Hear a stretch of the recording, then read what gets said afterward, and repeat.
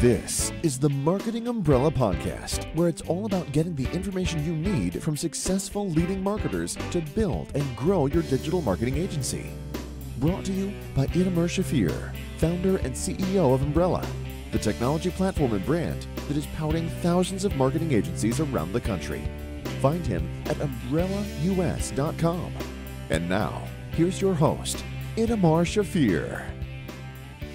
Welcome to the Marketing Umbrella Podcast, where we talk with successful marketing experts about ways to build and grow a digital marketing agency. My guest today is an internationally recognized consultant, speaker, blogger, author, mentor, coach, and a serial entrepreneur. He had 5 multi-million-dollar businesses before the age of 30.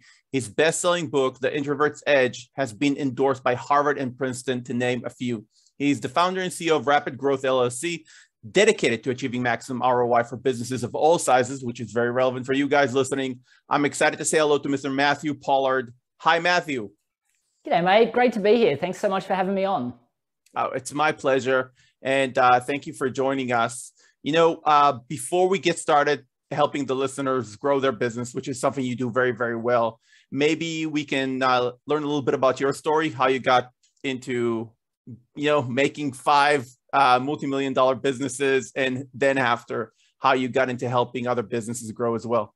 Yeah, sure. I mean, what's really interesting, I think a lot of people, when they hear that kind of bio, they go, oh, this guy must just have the gift of gab. He must just have this natural ability. He must have hit the ground running and just known what he wanted to be his entire life. And so it's really important for people to understand that's actually not the case. When I was in late high school, I had a reading speed of a 6th grader. I was super introverted. I had no idea what I wanted to do with my life. And luckily enough, I got diagnosed with this thing called Irlen syndrome when I was about 16. And basically what it means is I put on this funny pair of colored lenses and miraculously I can learn to read. The problem is I couldn't learn to read like everyone else. I had to start the process of learning to read. So, high school was tough for me. I hustled every day. I got into the top 20% of my state. My family could all see that, I was exhausted. I had no idea where I was going to go. The funny colored lenses, the bad acne I had back then really had hit my confidence pretty well. And so we all agreed I was just going to spend a year finding myself. And literally, I took a job at a real estate agency, and within the first few weeks, I found out I'd lost my job because they were going to shut down the business over Christmas, and then they weren't going to reopen. And I'm like, Australia at Christmas is like everyone takes a month off, right? They're closed for summer holidays. They're closed for Christmas. They're shut. People go off on the 20th of December. They don't come back till the 15th or 20th of January. And here I am out of work. And I come from a family, I wasn't exactly going to travel Europe or sit on the couch and watch Oprah. But my dad broke his back 80 hours a week supporting the family. I had to work.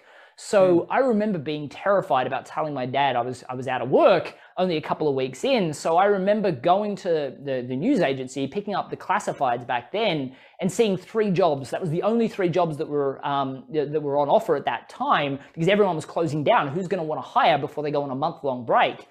The 3 jobs were all these things called commission-only sales roles.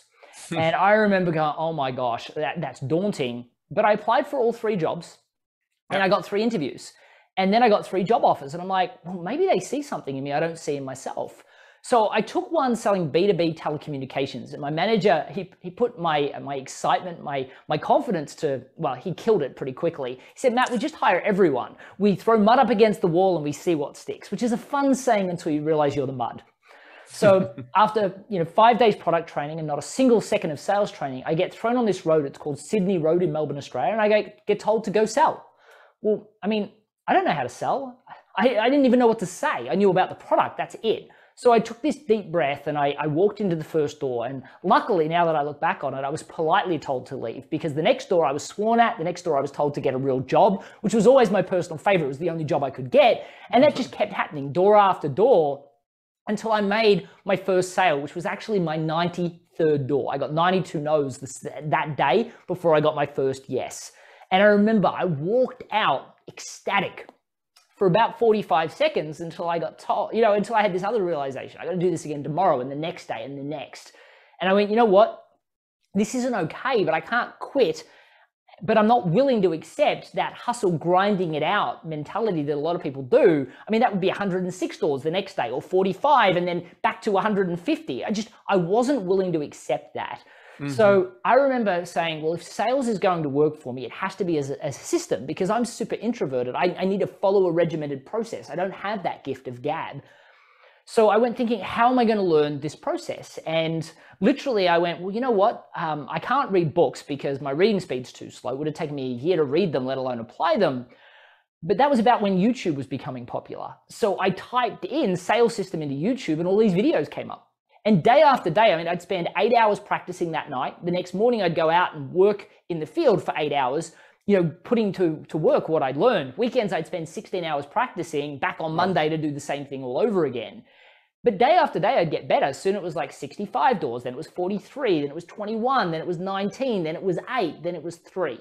Every day I got better. And I remember it was about 6 weeks in, my manager pulls me aside and I thought I'd done something wrong because I was the quiet guy that handed my paperwork in downstairs and then listened to all the boisterous sales reps talk about how bad the market had got and how tough commission-only sales was.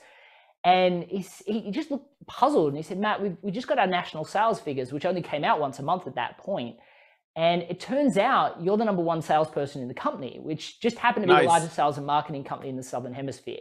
So I'd gone from, really terrified to sell, having no business at it, to being the #1 in the company in less than 6 weeks. Well, shortly after that, I got promoted. And I don't know why people think because you can sell, you can manage. I was a terrible manager. I got given a team of 20 people, mud up against the wall. They all quit. But I went back to YouTube, learned how to manage, and then I got better at that as well. I got promoted 7 times in 12 months and then went out a year later to start my own business. And yeah, long story short, responsible for 5 multi-million-dollar success stories. And now, my books, The Introverts Edge, have now sold almost 100,000 copies between the two of them. The second one launched just in January last year. So it's been an exciting journey, but my real passion is around helping introverts like me realize they're not second-class citizens. Their path to success is just different. Because once you develop a regimented process for sales, for networking, it's not like you can survive in sales in an extroverted sales world. You can dominate. You actually have the edge. And my personal belief is any introvert can outsell or out-network any extrovert, their extroverted counterparts, if you like, but only if they have a planned and prepared system that they're not winging things every time they try. Okay, so it's an amazing story, and I guess we have a lot of introverts listening to us right now. I think actually, and I will include myself in those, I think we're the majority.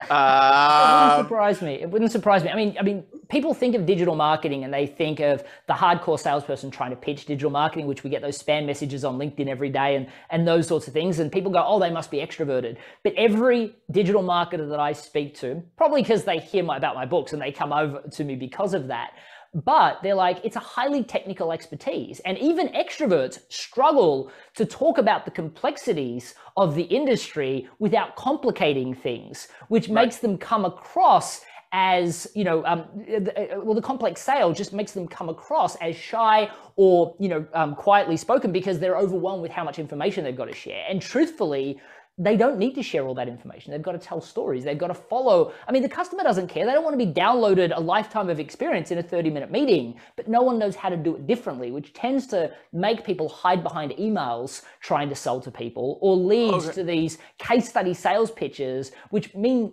bulldog sales techniques at the end where people are so worried about the budget, which makes even extrovert feel uncomfortable because they're selling themselves. But truthfully, introverts, it makes us want to jump out of the industry. I totally agree. So maybe you can give us a couple of examples of how you help introverts. Let's say an introvert marketing agency owner, a small one that also needs to do sales himself, right? The owner makes the sales. How does, what kind of tips, what kind of processes he can introduce for himself or herself to get better at sales? Absolutely. Well, the first thing is there's a lot you can do before you even get to sales. One of the things that I tell people all the time is sales is a systematic process. Like literally, people don't have to buy my book, by the way. If you go to the introvertsedge.com, you'll be able to download the first chapter of my book. And literally it outlines the first 7 steps, the full 7 steps. Now, firstly, I'll get you over the belief that you can sell as an introvert and realize you actually have an advantage. And then I'll give you those 7 steps. What I find is what happens is introverts have this really awkward conversation at the start where they're trying to build rapport, but they're terrible at it. So it doesn't go so well. And then the customer starts probing about what the price is or what the product's going to be. And then they do this awkward conversation where they talk about features and their packages, and then they get to the price. And of course that's going to go poorly, right? They have to really want to buy with that sort of sales pitch. Well, what I help people realize is that sales is a series of steps where it can all be planned, it can all be prepared. And if you include stories rather than jargon and ask the right questions, not just questions for the sake of questions, You really can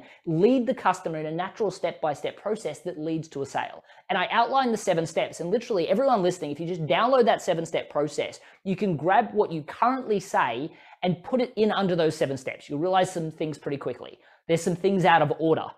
Fix that. Secondly, you'll realize there's some things that don't fit. Stop saying that to customers. Throw that stuff out. And then you'll realize that there's some gaping holes, usually around asking the right questions and telling great stories. If you fix that, you literally will double your sales in the next 60 days. However, the problem is, more often than not, the reason why most agencies struggle to get clients is, yes, they're terrible at sales, but they're also not getting enough leads. And the reason why they're not getting enough leads is they go to a networking room and somebody says, oh, what is it you're doing? You're like, oh, I'm a digital agency. Oh, no, I worked with a digital agency. It didn't work for me. Shut down straight away. Or, oh, I need that. How much do you cost? And now that we're talking about price, we've just met each other, right? It's a horrible situation. Try saying you're a sales trainer. It doesn't go any better. So instead, what you need to do is learn how to sidestep the battle. And actually, I'll give you an example. I worked with a language tutor years ago. And this language tutor, I mean, she taught kids and adults Mandarin, and for like a decade, she charged $50 to $80 an hour for private consultation, and she did it successfully. The problem was there were more and more people moving into California willing to charge $30 to $40 an hour to start their own businesses. Very similar to the digital agencies. On top of that, there are also people in China offering to do it for $12 an hour on Craigslist, and free technology out of Silicon Valley where you could match up with someone and I'll teach you English, you teach me Mandarin, we just won't charge anyone anything. So now she's competing against free. So hugely commoditized industry with the lowest commodity being free. Not a great industry for her to be in. So she comes to me and she says, Matt, can you teach me some sales techniques to close more deals? And I'm like, well, sure I can. But it's all, if people are seeing you as a commodity up front, you've already lost. What we need to do is learn how to sidestep the battle altogether. So what I did is I went through all the clients that she'd worked with over the years. And I mean, gosh, there were hundreds of clients she'd worked with. But what I noticed is there were 2 clients specifically she helped with just more than language tuition. These were executives being relocated to China. And I noticed that, I mean, she really helped them with 3 things. The first thing was the difference in rapport in China versus the Western world. Like, you know, in the Western world, if I'm trying to sell you something and I'm a really bad salesperson, at the end of a 45-minute awkward meeting, if I'm really bad at my job, I might say something horrible like, so do you want to move forward? And you'll say yes, no, or everyone's favorite. Let me think about it, right? Yeah. Well, a week from now, if I reach out to you and you still say you want to think about it, I know my chances of getting that sale are almost gone.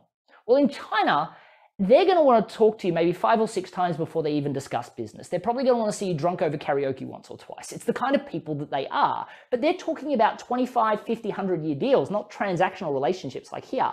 So she helped them understand that. She helped them understand the difference between e-commerce in China and the Western world and the importance of respect. Why learning the language isn't enough. You have to reduce your accent, how to handle a business card. I'm like, Wendy, stop. You're doing so much more for these people than just language tuition. What are you doing? And she's like, oh, they're just a few things, you know, I'm just trying to help. And I'm like, you're so stuck in your functional skill. And this is what I find happens with all the digital marketing world, especially because they spend so much time trying to re-educate themselves on the changes and the new things that are available. They get stuck in that jargon that they just learned. They're trying to educate it to clients. I'm like, Wendy, you're stuck in your functional skill. Is it fair to assume as a result of the assistance you're giving these people, they're going to be more successful when they get to China? And she's like, I mean, yeah, that's the point, right? I said, great, let's call you the China Success Coach then. Forget about Mandarin education for a second. Let's focus on creating what we called the China Success Intensive, which worked out to be a 5-week program for the executive, the spouse, and any children being relocated to China. Now, she loved the idea of this, but she's like, well, who do I sell it to? Yeah. Now, think about what we've just done. The first thing we did is we got the message right. Now she's asking, who should I niche down to? Who should I sell it to, right? Now, I said to her, well, who do you think you should sell it to? And she said, well, obviously executives, right? Basically everybody. I said, well, you know, I'm thinking about that. And, you know, while I was terrified moving from Australia to the United States, I just don't think it's your ideal client, even though, you know, they're probably terrified about speaking a totally different language. I just don't think it's your client. And she's like, well, obviously the companies would pay. Again, every company that can afford it. Still not very niche, right? It's like people say, oh, I've niched down. I'm only working with small business. Sure, that's a niche. So the problem is, I said, that's still broad. It's not going to help you. And I said, again, while they probably have millions of dollars riding on the executive being successful, I still don't feel like it's your right fit. She's frustrated now. She's like, well, who then? And I said, well, I personally think your ideal client's the immigration attorney. She looked at me like I'm speaking a different language myself. And I said, think about it. These people make $5,000 to $7,000. for doing all the paperwork, the bureaucracy that comes with getting the visa. They've got to get the customer, which we all know is not cheap or free. Plus, they've got to have staff, they've got office space. I said, I would go to networking events where immigration attorneys hang out. And I said, they'd be lucky to make $3,000 for doing the visa. I said, offer them $3,000 for a simple introduction. They love the idea. They're like, double my profit for a simple introduction. What have I got to say? And all she said is, you just got to say, congratulations, you've now got your visa. I just want to double check you're ready to go to China. And the executive would always say something like, yeah, I think we're good. We got our place now. We're learning the language. Our kids are getting pretty good at it too. We've got our visa. Thank you. I think we're set. And they just respond with, there's a lot more to it than that. I think you need to speak to the China success coach. So Wendy now networks with people that are ecstatic to make more money. And then when she gets on the phone with the executive that's being relocated or their organization, she gets on the phone with the easiest sell in the world. Now, she charged $30,000 for this 5-week program. Minus the $3,000 referral, she made $27,000 for the easiest sell in the world. That's rapid growth. And that's the power of what I call having a differentiated and unified message. You've got to get beyond your functional skill. And you've got to say, what are the things I do outside the scope of my functional skill?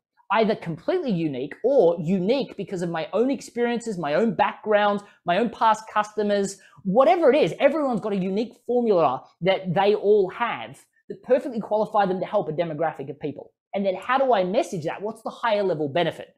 For Wendy, it was China success. So she became the China success coach. For me, I'm a branding expert. I'm a marketing specialist. I'm a social media strategist. In truth, I'm too many things and nobody cares. But when I say I'm the rapid growth guy and I work exclusively with introverted service providers to obtain rapid growth, the simplicity of that message breaks through that crowded market. It breaks beyond the noise and creates a rapid growth business. Attach that to even the basic sales process, you get success. Okay, so that's amazing advice, and it goes to basically building a brand for yourself and being unique in the market. But you're very talented. I'll give you credit for what you just said. You got enough credit, but it's a very smart positioning, and it's different when you look at a person than when you're trying to, change something in yourself. You don't have that view from the outside. How would you recommend a person? Like, what would be the 1, 2, 3s to take yourself out of yourself, look at yourself with a clear set of eyes, not being stuck in the same kind of trenches that you've always been, and come up with this idea, which is, it's a very smart idea. I don't think like people could just do, oh yeah, okay, now I'm a marketer, now I'm, I don't know, the fairy of whatever HVAC companies. I wouldn't use the word fairy personally, but there are some people that have called themselves. Actually, the word fairy has been used and it's worked successfully. So first thing is I would say nothing's out of bounds. But here's what I will tell you. It took me nearly 2.5, 3 months to come up with my own unified message as the rapid growth guy. Meanwhile, I will tell you that was trial and error of first working out that by introducing myself as a salesperson, they looked at me like I was one step above a scam artist because they'd had a bad experience in the past. And then when I introduced myself as a marketer, people just go, oh, I need that. How much do you cost? Or they were dismissive. So I had to first learn how to introduce myself differently. I talk about, in my new book, The Introverts Edge to Networking, I talk about the evolution of how I came up with the idea of the unified message, which is what the China Success Coach is.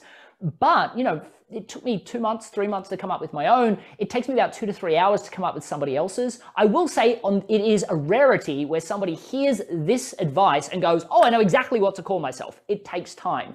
What I would recommend is this. Firstly, you should buddy up with somebody else. If they haven't listened to this podcast, get them to listen to this podcast first so that they understand the concept and why. Ideally, it's somebody that's not in the digital marketing space so that you guys don't know each other's jargon. Maybe they're a florist and you're a digital agency, or maybe they're a lawyer and you're a digital agency. But because of that, they're not going to buy into your jargon. It either makes sense and it works or it doesn't, right? So it's so important to find someone external to your industry to listen to it. And I know that this podcast predominantly services, the people from the digital world. But the truth is, any of your friends will get value from this interview if they're a small business owner, and then they can help you come up with your unified message. Now, once you've done that and they've listened to the podcast, I would recommend this, that you set aside about 3 hours, about an hour and a half for you to work with them on helping them come up with their unified message and their niche, and then you swap over.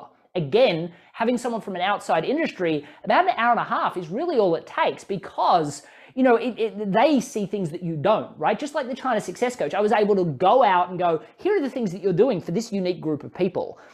And that made all the difference. Now, you are going to need a template. I go through a series of 5 questions. And, I did this at the National Freelance Conference. And I literally said, at the end of this session, put your hand up if you now have a unified message that you believe will excite and inspire people to want to know more, your version of the China Success Coach. And you've identified a niche of willing and wanting to buy clients, people that will pay you what you're worth. Like 97% of the room put their hands up, which sounds amazing until I tell you the whole session was 90 minutes long.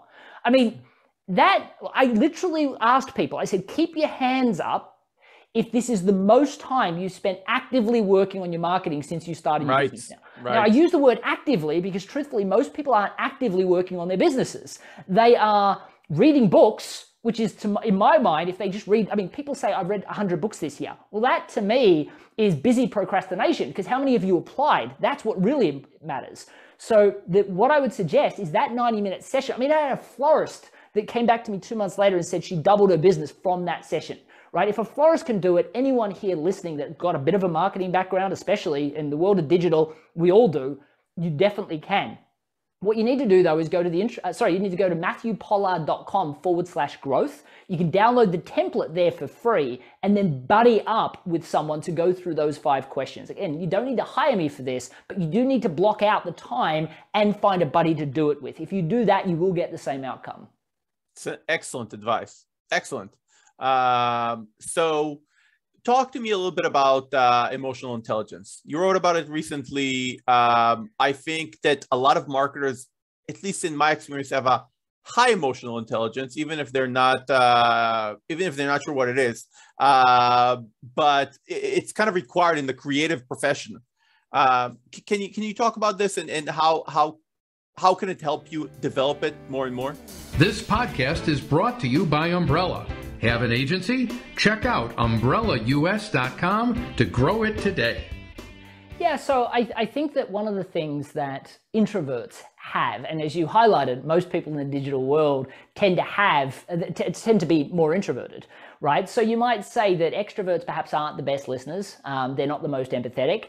However, introverts tend to be, right? They tend to be really empathetic. They tend to be great listeners. And because of that, they tend to have a higher level of emotional intelligence than their extroverted counterparts, which is why I say that introverts can outsell and out-network their extroverted counterparts. Now, that's not to say that extroverts can't learn these skills, but they need to go and get coaching, right? So there are books like Emotional Intelligence by Daniel Goleman, where you can learn how to develop your emotional intelligence. And I think it's really important to understand that for the average extrovert, though, the difference is that if they work for an organization that recognizes these deficits, they'll send them to emotional intelligence classes. Where for an introvert that can't sell, they go, oh, poor Matt can't sell, he's an introvert, we just, there's no helping him. So The good news is for anyone that's lacking emotional intelligence as an extrovert, right, you don't have that barrier to get past where you don't believe that it's possible for you. You can just go and learn how to be better at emotional intelligence. But yeah, understanding empathy, self-regulation, all right, controlling your emotions, these are really important skill sets.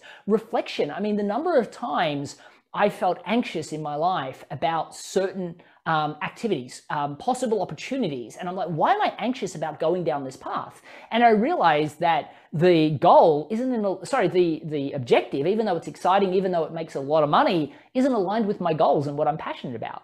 Yep. So understanding that sense of yourself, I actually was just on a podcast just before this. It was a goal setting podcast. And he said, what's your one tidbit about, successful goal setting? And I said, the first thing is don't set audacious goals until you've built self-efficacy on short-term small goals. Because truthfully, if you don't believe you can get there, like if you set this audacious goal, you're just going to avoid it until December. And then you'll realize, oh, I haven't hit that one. We'll set the goals again in January. It never happens. So I suggest that the first thing is really getting a sense of who you are. And the way to do that is to set 3 business goals, 3 personal goals, one that's selfish to yourself, because that'll be the one that drives you. I explain this in detail in a Better Business Coach is one of my other podcasts. I've got an Introverts Edge podcast as well. But episode 17 is called Forget About Goals, Why is the Key to Success? And I get people to set 3 business goals, 3 selfish goals, and then I get them to summarize each one of those goals in 250 words or less, including why it's important to them. high achievers are really good at writing their goals. When it comes to writing the why, they're, oh my gosh, and they realize suddenly they've inherited that goal from their mother, their father, I don't know, drunk roommate they had in college. They hear these things like, that's what I want. I'm going to spend the rest of my life charging after it, but they don't really think it through, which is why they feel really uncomfortable in sales, because it's like, hey, I'd love to have you as a client because I'm just dying to buy a new Bentley, right? It doesn't come across as comfortable.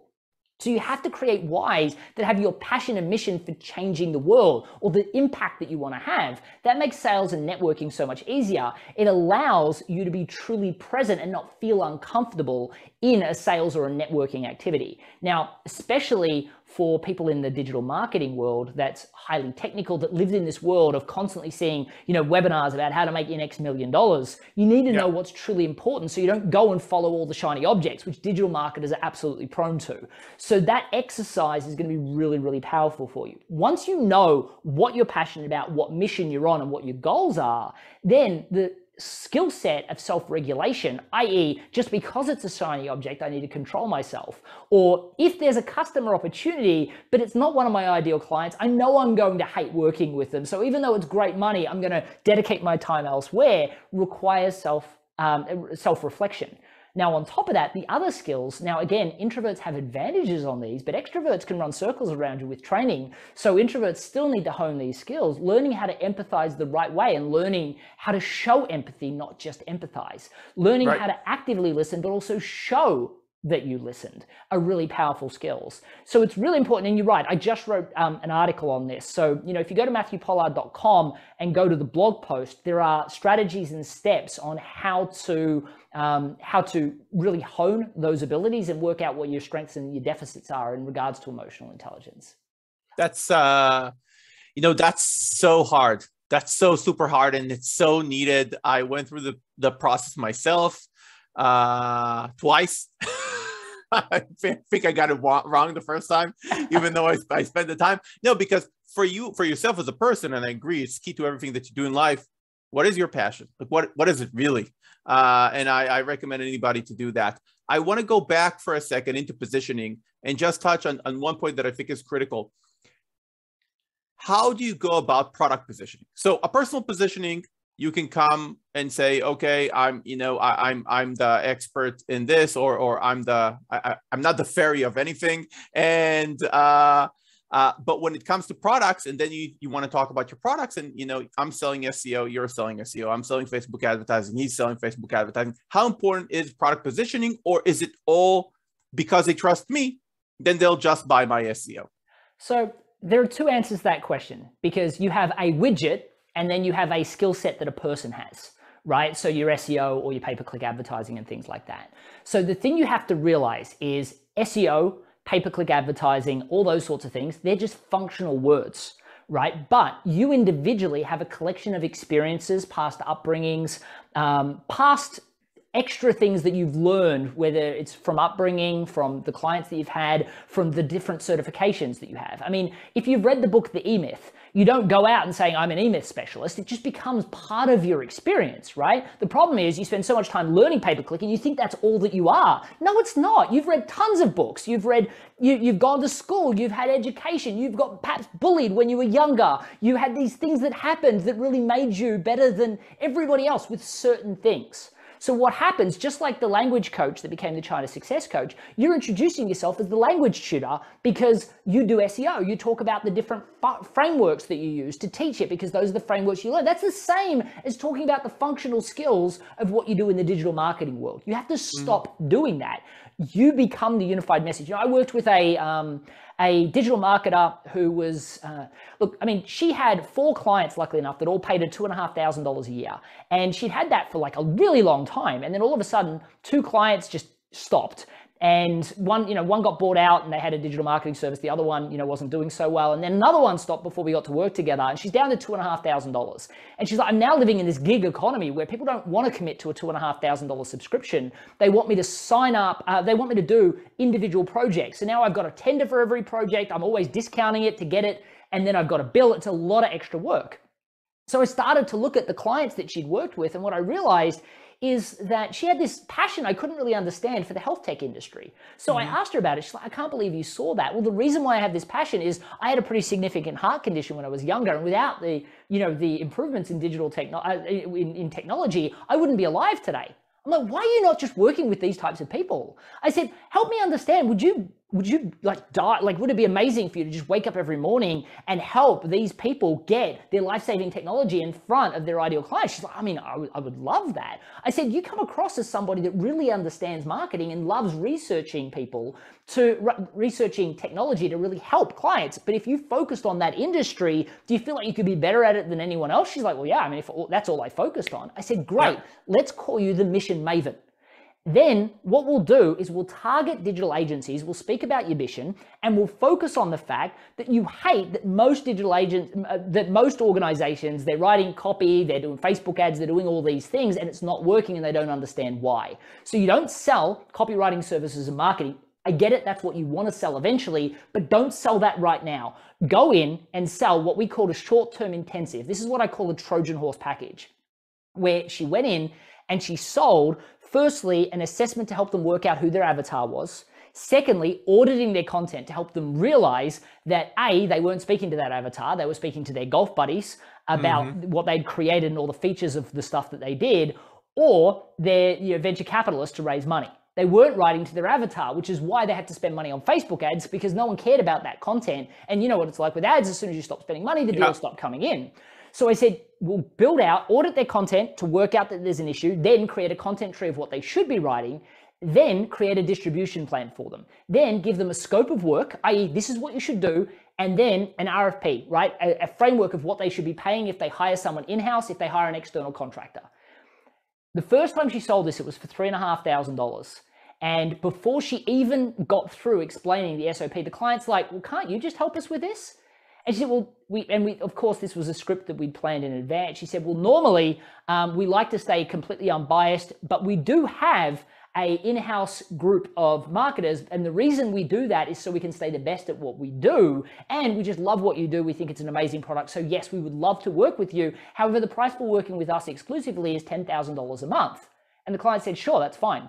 So now she's got her first $10,000 client. The second client didn't interrupt her, but at the end she said, now normally we don't do this. However, we love what you do, into the same script. And the client said, sure, fine. Within the space of 6 months, she had 4 clients just like this. Now she's earning almost $40,000 a month. Again, I love it. Niching down. That's all the skill sets by not defining them by the skill sets. Now, if you have a product, like a widget, you have to decide, firstly, can I be the face of the brand for that product? And if you can, in truth, you're always going to get better success. But when I spoke at Electrolux, I helped them understand that they can have a high-level branding and then a branding for each independent widget that they offer, whether it be washers, dryers, vacuum cleaners, whatever. But that requires a higher-level strategy that you really have to think through, because it's a very different type of offering. Yeah. So that's amazing, Matt. All these suggestions are detailed in your books. Like if somebody gets the book, you get the rundown of everything we're talking about and more. Yeah, absolutely. So, I mean, obviously you can get the first chapters of both books at theintrovertsedge.com or theintrovertsedge.com/networking. But yeah, if you download the Kindle, the audio book, or the print book, not only do you get access to the book that breaks down all the strategies, the messaging stuff's all in the networking book, because you can't network by introducing yourself by your functional skill. The sales strategies are obviously in the original Introverts Edge. But in the back of every book, there's also a complete video training that's totally for free. As a matter of fact, in the first book, it got listed by Global Gurus as the #3 sales training in the world, and it's a free training. It's right next to a bunch of $5,000 sales trainings. I love it. So before I let you go, we have one more thing. It's a quick rapid Q&A, like a few seconds. Sure. I ask you quick questions, give me quick answers. If you feel the questions are in no way edgy, but if you feel that one of them is not for you, just say pass. Okay? Sounds good. Did you get along with your parents growing up? I have a great relationship with my family. They were very supportive, especially with my reading issues. Do you have siblings? I do, an older sister. Do you have a pet? I do. He's a 10-pound little puppy. Do you have kids? Not right now. We actually just newly married, only about a year and a half. Oh, congratulations. Thank you. So that answers if you're married. When do you wake up? I actually wake up late because I live in America and I have a lot of Australian clients as well. So I start late and work late, but I actually get up at about 9. Oh, that's not too bad. When do you go to bed? About 1 a.m. Ideal vacation? Look, I love traveling through Europe. I wouldn't want to live in Europe, but I love traveling through Europe. And are you a man of faith? I am. Excellent. Matt, you've been amazing. Guys, go to MatthewPollard.com. A ton of excellent resources. Go to introvertsedge.com for his books. He gives so much. And just from listening to you today, you're touching on all the pain points of people that I hear all the time. It's not, people think so tactically that they forget that it's all strategic. At the end of the day, you need to go back, you need to do the work, and to do the work, you need a framework, and the framework is in your books. So I think it's a good idea to pick one. Thank you. You've been amazing. It's my absolute pleasure, mate. Thanks so much for having me on. Thank you for tuning into another episode of the Marketing Umbrella Podcast, where we provide the information you need from successful leading marketers to build and grow your digital marketing agency. Your host has been Itamar Shafir, founder and CEO of Umbrella, the technology platform and brand that is powering thousands of marketing agencies around the country. Find him at umbrellaus.com.